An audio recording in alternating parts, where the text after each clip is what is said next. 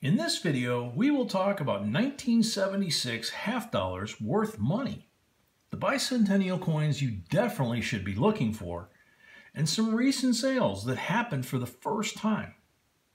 It's hard to believe that after so many years, in this case 46 years, that there are still new discoveries being made on coins.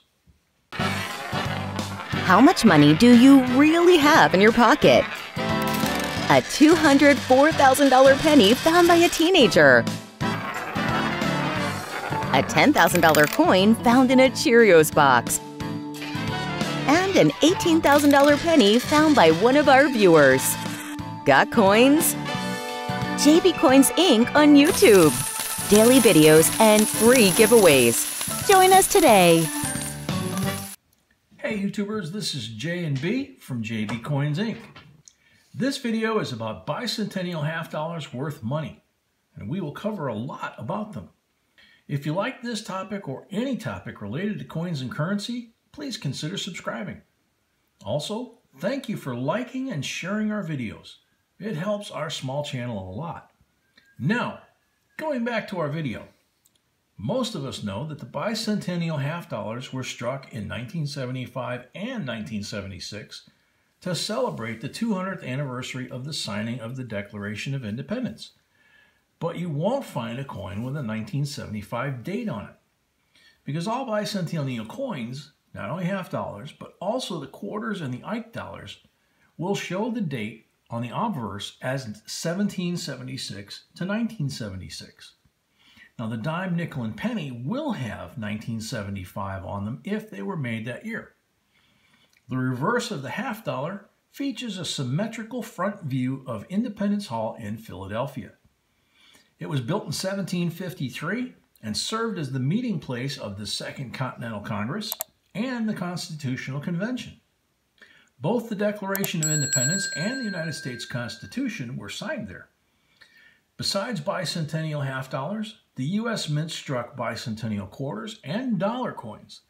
But not everyone knows that the bicentennial Kennedy dollar was the first of the three coins to be issued at a ceremony in Huntington's hometown of Minneapolis held on July 7, 1975, since he designed the half dollar.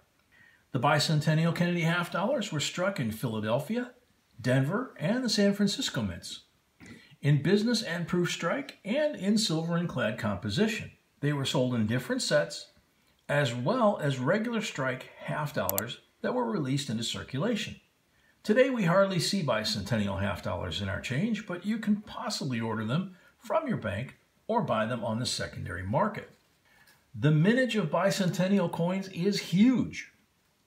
But don't forget, they were minted for 2 years, yet it is a short series and therefore they are very collectible. The Philadelphia and Denver Mint struck half dollars only in regular finish for business use in a clad composition. The clad half dollars should weigh 11.30 grams. The Philadelphia half dollar won't bear any mint mark. The Denver Mint will bear a D mint mark. The values of P and D bicentennial half dollars are very similar. In not a really high mint state grade like MS65, they're worth around 50 bucks. It's not bad money for a 50-cent coin. Just remember that grading costs money. So always calculate your cost before sending your coin out to be graded. And always read the information and rules. Different grading companies have different requirements. We have videos about grading coins as well as links to 4 major grading companies on our website, JBCOINSINC.com, should you be interested.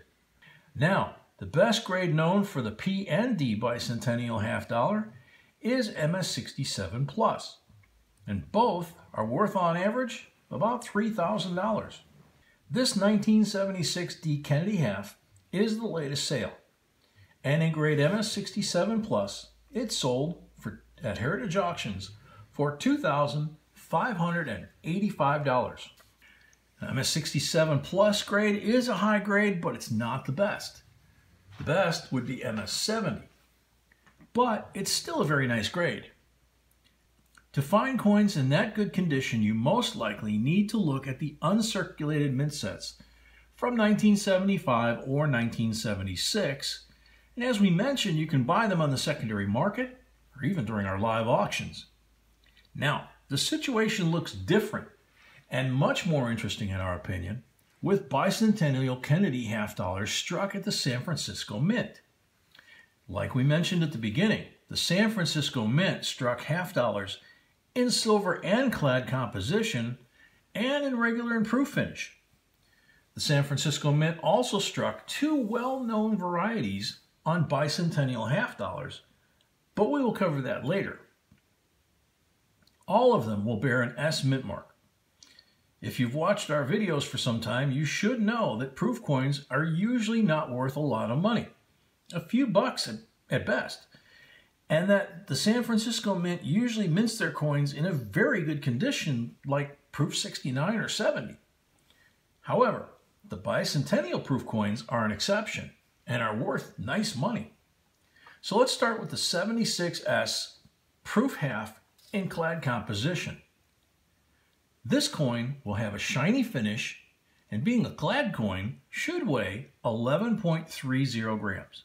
These coins were sold in 1975 and 1976 proof sets. In the best condition, proof 70, this coin, which is the latest sale, sold at Heritage Auctions in August of 2022 for $264. It's very nice money for this proof coin. Now, let's look at the silver proof half dollar now. This coin should weigh 11.50 grams. And the latest sale happened at David Lawrence in August of 2022. And this proof 70 silver Bicentennial half dollar sold for $350. To find this coin, you will need to search silver proof sets, as you can see in this picture. The last version of the Bicentennial half dollar struck at the San Francisco Mint was the regular non-proof finish silver coin. This coin was sold originally in the uncirculated 3-coin silver set. And here comes the big news. The highest grade known for this coin is MS69, and only 3 coins exist in that grade. None of them ever got sold until now. This is the first Bicentennial silver uncirculated Kennedy half dollar in grade MS69 that recently sold at Heritage Auctions, and it sold for great money. How great? How about $9,600 great? Wow, almost 10 grand for a Kennedy half dollar. How cool is that? Also, like we mentioned, the well-known varieties on Bicentennial half dollars happened on the coins that came from the San Francisco Mint. The first one applies to the 1976 S Silver Kennedy half dollar regular strike.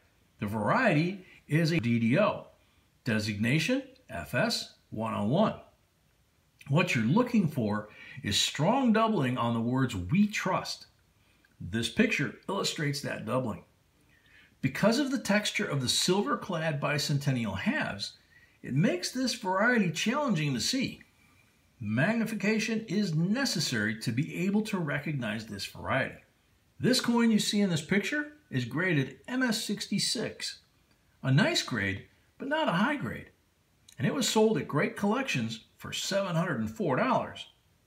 So if you have the 3-coin uncirculated silver Bicentennial sets, don't forget to check them for this variety. The next variety applies to the 1976S proof finish Bicentennial half dollar and is known as DDR designation FS 801. The strong doubling can be seen on E pluribus unum, the designer's initials, and most of the devices. This coin that you see in this picture is graded proof 67 DDR, not cameo or deep cameo, and it's sold also at Great Collections for $1,100. Now, if this coin would have had a cameo or deep cameo finish, the price of this coin would be significantly higher. But it's still a really nice profit for a clad coin that you can buy in a proof set. So what do you think? Do you have any Bicentennial half dollars? If you do, maybe you should look at them again. Now please let us know in the comment section below, what are your thoughts? We'd love to hear from you. Also, please watch our recent video about another very valuable Kennedy half dollar linked in the upper corner of this one. We also would like to say thank you to all of our JB Coins Inc. members. And if you'd like to become a JB Coins Inc. family member, please follow the link below this video. We greatly appreciate it. So we hope you liked this video and found it helpful. And if you did, please like, share, and subscribe so we can create more videos for you. Also, please remember to hit the little bell and set it so you'll be notified whenever we upload a new video or do a live stream. Thank you for watching and see you in the next one.